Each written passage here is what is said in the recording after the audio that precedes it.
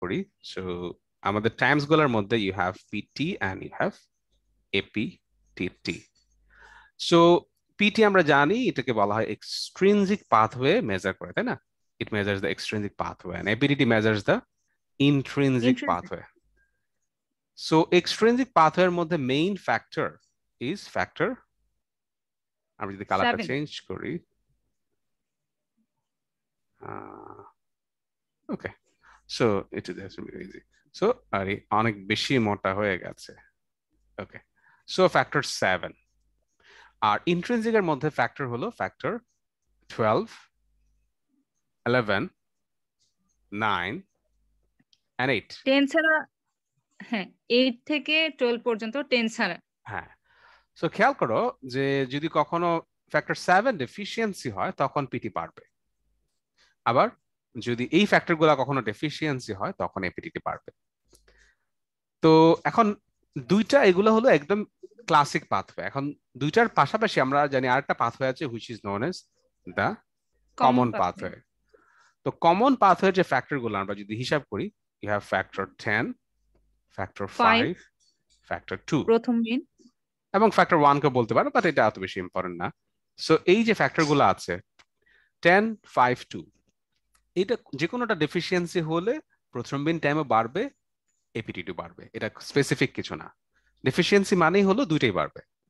আর তুমি বলতে পারো কোনটা আগে বাড়বে, অবভিয়াসলি পিটিটা আগে বাড়বে কারণ পিটিটা মোর সেন্সিটিভ, বাট এইটা ডিফারেন্সটা লাগবে না, just both will increase. If there is deficiency of 10, 5 or 2, PT will increase and APT will increase. So তোমার যে কোয়েশ্চনটা ছিল যে ফর এক্সাম্পল যদি কারো যদি ফ্যাক্টর 9 এফিসিয়েন্সি হয় তার কিন্তু শুধুমাত্র এপিডিটি চেঞ্জ হবে, there will be no change of PT because PT is not related with factor আচ্ছা 9, যেটাতে হেমোফিলিয়া হয়, তাই না? It causes haemophilia. আচ্ছা ঠিক হেমোফিলিয়া আছে। হোয়াট? হেমোফিলিয়া বি, তাই না? বি আর এই ডেফিসিয়েন্সি হলো haemophilia A, A both of which are XLR, মানে হলো X-linked recessive। ডিসঅর্ডার। গুড। তো এখানে আমি জাস্ট এডিশনাল দুইটা পয়েন্ট অ্যাড করি, জাস্ট যেহেতু তুমি পড়তেছো এখানে।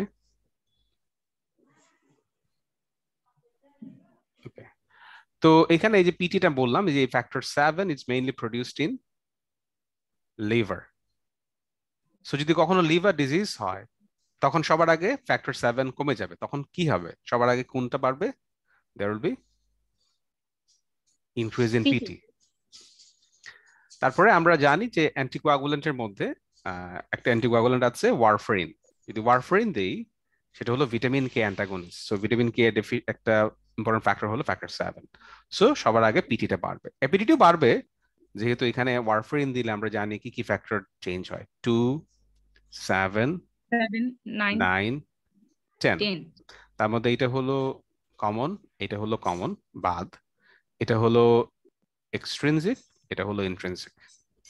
মনে রাখতে ও হবে যে আচ্ছা, আমি হচ্ছে এই হিসেবে আর কি 9টা কেন পিটি বাড়াচ্ছে না, আমি এই হিসেবে এই দিয়েছিলাম। হিসেবে দেখতে, আচ্ছা অসুবিধা নেই, আমি এটা এক্সপ্লেন করি। ঠিক আছে সো ভাইয়া, এবার সো বুঝতে পারলাম। বুঝতে পারছো না? সো ওয়ারফারিন জি। দিলে কিন্তু তোমার ইনিশিয়ালি যেটা মেইন চেঞ্জ হবে পিটি চেঞ্জ হবে, বিকজ ফ্যাক্টর 7 এর হাফ লাইফটা একটু কম, 9 এরটা হয়তো হাফ লাইফ একটু বেশি, বাট আলটিমেটলি তুমি যদি লং টার্ম ওয়ারফারিন ইউজ করো তোমার কিন্তু পিটিও বাড়বে এবং এপিটিটিও বাড়বে, তবে পিটির চেঞ্জটা হবে একটু ফাস্টার চেঞ্জ আর এপিটিটির চেঞ্জটা হলো একটু স্লোয়ার চেঞ্জ। ঠিক আছে, কারণ এপিডিটি তে শুধুমাত্র ফ্যাক্টর 9 না, অন্যান্য ফ্যাক্টর আছে, প্লাস এই 9 এর লেভেলটা ওয়ারফারিন দিয়ে যে চেঞ্জ হয় চেঞ্জটা তো সিগনিফিকেন্ট না। সো এই জন্য দেখা যায় ওয়ারফারিনের ইফেক্ট আমরা সবগুলো ফ্যাক্টরের উপর মুখস্থ করি, but the main effect is on factor 7। So clinically আমরা যখন ওয়ারফারিন থেরাপি মনিটরিং করি then I use PT and সেটার একটা ভ্যালু আমরা যদি আয়নার। হ্যাঁ একটা স্পেশালাইজড ভ্যালু আছে ratio, that is INR, internal normalized ratio, which is usually capped between 2 to 3 for most of the patients. আর যদি রিকারেন্ট থ্রম্বোসিস হয় তখন আমরা সেটা হয়তো 3 to 4 এ নিয়ে যাব। ঠিক আছে, ইউজুয়াল রেঞ্জ হলো আইএনআর এর 2 to 3 থেরাপিউটিক রেঞ্জ, আর যদি সিভিয়ার ডিজিজ হয় বা মাল্টিপল রিকারেন্ট ডিজিজ হয় তখন আমরা 3 to 4 রাখবো। আর এপিটিটি আমরা ইউজ করি two monitor what? Two monitor heparin. Heparin treatment, because হেপারিনের যে মেইন ইফেক্টটা হলো ফ্যাক্টর, একটা হলো ফ্যাক্টর 10 এর উপর, একটা হলো ফ্যাক্টর 2 এর উপর। এখন তুমি বলতে পারো যে ভাইয়া হেপারিন দিলে তো তাহলে পিটিও চেঞ্জ হবে। হ্যাঁ হবে, right, But the main change or the change that we see clinically is APTT. এই জন্য আমরা APTT কে ইউজ করি, এটা মোর সেন্সিটিভ। ঠিক আছে, তো এই জিনিসগুলো কনফিউজিং যে এটা যে মিলে না কেন, বাট আলটিমেটলি সবগুলো ইনফরমেশন তুমি যদি মিলাও তাহলে জিনিসটা মনে রাখতে সুবিধা হবে। আচ্ছা ওকে, ঠিক আছে। ক্লিয়ার? আর কোনো কনফিউশন বা কোনো পয়েন্ট, প্রশ্ন? আসলে কনফিউশন ছিল, কিন্তু আপনি এত মানে প্রম্পট রেসপন্স করবেন এটা আমি আর কি আশা করিনি। না, আমি এজন্য এই মুহূর্তে আমি কনফিউশন ভুলে গেছি। মাত্র খাওয়া দাওয়া করে আমি জাস্ট একটু ফ্রি হয়ে বসলাম, পরে ভাবলাম, দেখলাম আচ্ছা ঠিক আছে আমি আচ্ছা আচ্ছা বলি। ঠিক আছে ভাইয়া, তাহলে আমি একটু টাইম দেন, তাহলে আমি একটু দেখে বলি। কোনো অসুবিধা নাই, you take your time, no problem.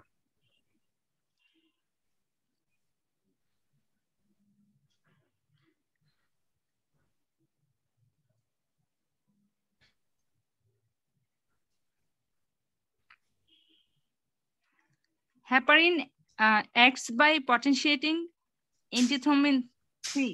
হুম হুম এটা হুম হুম, এটা তো ট্রু। হ্যাঁ হ্যাঁ, ট্রু ট্রু হবে এটা। আচ্ছা ঠিক আছে, আর কোনো কনফিউশন নাই।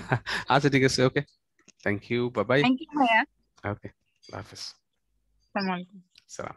আর এখানে বাকি যারা আছে আরো দেখলাম পার্টিসিপেন্ট আরো অনেকেই আছে, আপনাদের যদি কারো কোনো কোয়েশ্চেন থাকে আপনারা কিন্তু করতে পারেন, আমি কাইন্ড অফ লাইক ফ্রি আছি এই মুহূর্তে।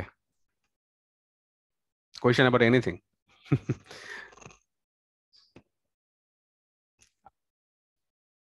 ওকে, আমার মনে হয় সবাই পড়াশোনার মধ্যে বিজি আছে, পড়াশোনা করেন, কোনো সমস্যা হলে আমাকে গ্রুপে বলবেন, আর পসিবল হয় আমি এরকম করে আপনাদেরকে জিনিসটা এক্সপ্লেন করব। ওকে, বাই বাই।